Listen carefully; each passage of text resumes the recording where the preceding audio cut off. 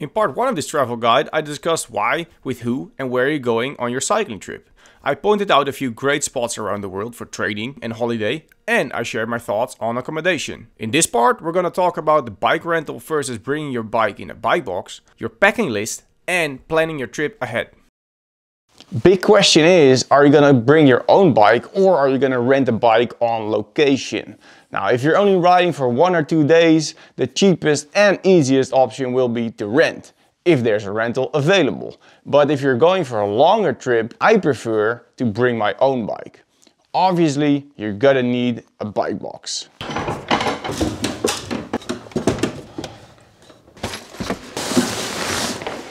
You can rent a bike box for like 50 or 100 euros for a week or 10 days. Buying a bike box will easily pay itself back if you do multiple trips. So I think it's a good investment. With bike boxes, in general, you have 3 options. The good old carton box. I have one from an old bike and it's been living at the attic. I can use it for travel. The soft box, or a bag, and a hard case. I've used the hard case in the past. It gives the highest amount of protection to your bike, but it will be a little bit more work to pack everything up.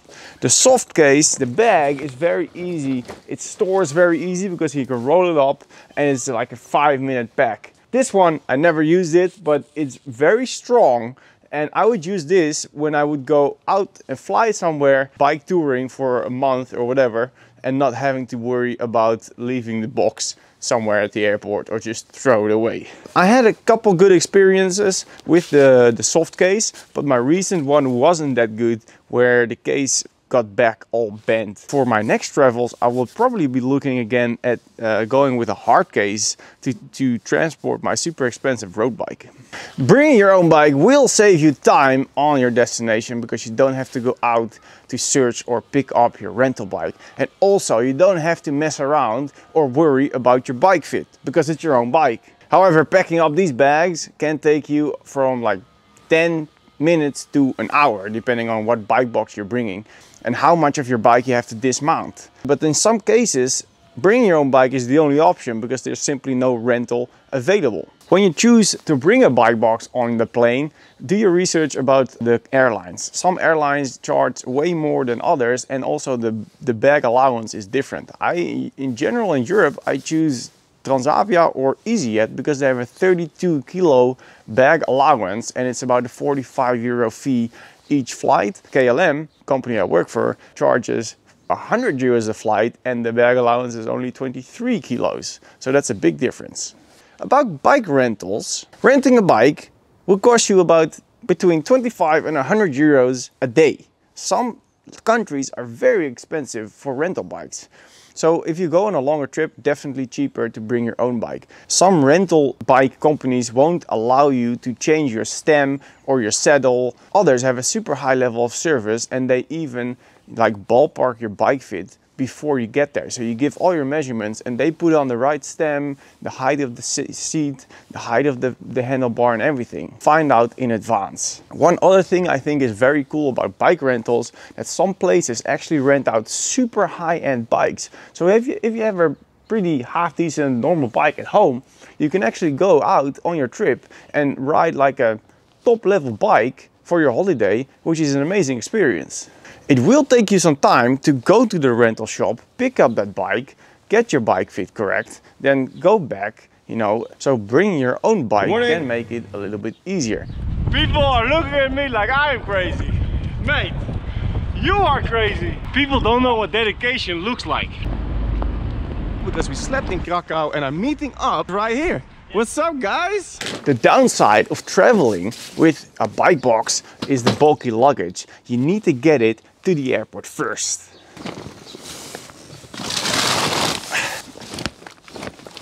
When I travel with my family, in general, we go by public transport because bringing a bike box and 2 kids in the car simply doesn't fit. So make sure you rent a big vehicle when you go out on your trip, especially when you and more friends are bringing bike boxes. In that case, it can be great if you have a local tour operator that's gonna take out the stress of the logistics. For example, on our trip to Taiwan, we were picked up at the airport and transported all over the country from hotel to hotel. We had a tour guide along the way the entire week, which was awesome. And you don't have to just rent a big car to get from the airport to your accommodation and then not use it for the rest of the week because you're riding your bike anyways. In Taiwan, they brought a big van with a large roof rack that we loaded up with all our bikes. We didn't have to worry about anything. We didn't have the stress of the logistics to get to the race or to the accommodation where we wanted to be. The organization took care of everything, and all we had to do is just show up. Traveling by car can make everything a lot easier, less stressful, and you don't have to worry about bag allowance and transportation on location. And the good thing is you can load your trunk up with all your luggage. You can take extra spares, you can take some food for the first day so you don't have to go to the supermarket straight away. And it's super fun to go out with a few friends, to go on a road trip and to be riding bikes together. I think you have to do that at least once. Obviously, going to Taiwan with the car is not an option, so sometimes you just have to take the plane. I'm gonna go inside and tell you guys on what to bring on your trip. I'm crazy enough to be carrying a left crank arm with a power meter all around the world and just shove that on every rental bike that I got. The amount of stuff can vary between like one little carry-on or a mega suitcase that goes into the hole. Usually I take way too much and everything double, and then I end up not using it, but you never know. For clothing, the minimum you should take that should cover most conditions will be your helmet, your glasses and shoes, a cycling cap, a couple pair of socks, 2 pair of bibs, 2 pair of jerseys, 2 base layers, arm and leg warmers, a neck gaiter, a wind vest and a rain jacket. When it's a bit colder at your location, bring gloves, a hat cap, overshoes, long sleeve jersey and bib tights and a winter jacket. For tools and other cycling gear, bring your head unit and a mounting clip with rubber straps, a heart rate trap, some basic tools like Allen keys, bike lights, power meters in pedals, a derailleur hanger. These break at the most unfortunate moment. Then bring some chain lube and a rag, a saddlebag with a pump, tire levers and 2 spare tires. If you want to take some extra, you can take an extra outer tire, a chain breaker, some latex if you're riding tubeless tires and a floor pump. For nutrition, take 2 large bidons and a shaker. This is great for your recovery shake and to make oatmeal. And if you're doing a race or an important event, bring the cycling nutrition that you're used to and have trained with to avoid stomach issues on D-Day. I usually estimate how many hours of riding I will do and take food accordingly. I always take these very lightweight bags to organize all of my stuff. For example, an old shoe bag would work perfectly. Planning your trip is super important and it's gonna save you loads of time once you're actually on location, because that's when you want to enjoy and ride your bike. So the following are the things that you should consider and find out before you go, well before you go. Make sure you have travel insurance for the trip you're going to. Check if there's a rental bike, book it, make sure it's all arranged. If you're taking your own bike, make sure it's on top condition. Mount new tires, a new chain, make sure your brake pads are all good. So you don't have to worry about that when you're on the other side of the world and you don't want to spend time going to a bike shop repairing your bike. Getting my tire fixed. It was the only bike shop that was open. They opened at 10 o'clock. Now when you go riding, bring some local cash, because when you're out there in the mountains and you stop at a random cafe for a new bottle of water, you cannot always pay with cards, so it's easy to have some cash available right away.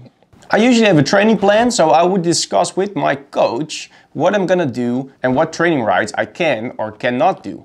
Build your routes at home. Make a training plan for the days that you are on your trip. If you're going to a destination that I've been, check out my videos on the rides that I've done, because I will always have my STRAVA file linked in the description, so you can find my route right there. Check out Facebook groups, Instagram pages, they can help you out. These guys are the locals, they know what they're talking about. Also, there's plenty of blogs, so use Google and your destination to find out a lot about where you're going.